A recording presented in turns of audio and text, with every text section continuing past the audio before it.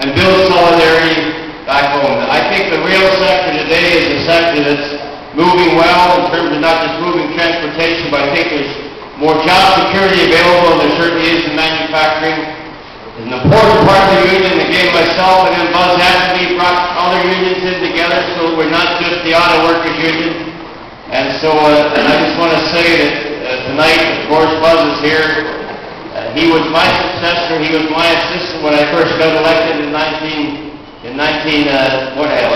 or whatever. And he has done enormous change to our union after I left in 92 and became president of the Labor Congress. He's been an outstanding leader. He's changed our union, brought people into it.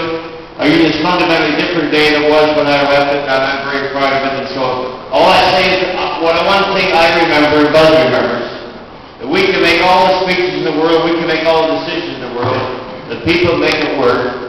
The rank and file leadership and the workplace floor and the local unions, without you, we couldn't do it. So thanks very much for being here and celebrating.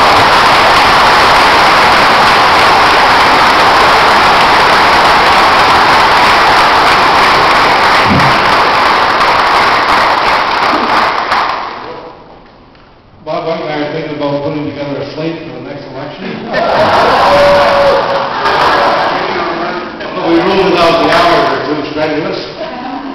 So it's a pleasure for me to be here with my good friend and colleague Bob White. I've said this everywhere. I think the greatest union leader in North America for the 20th century was Bob White. Of course, I took over the 21st century.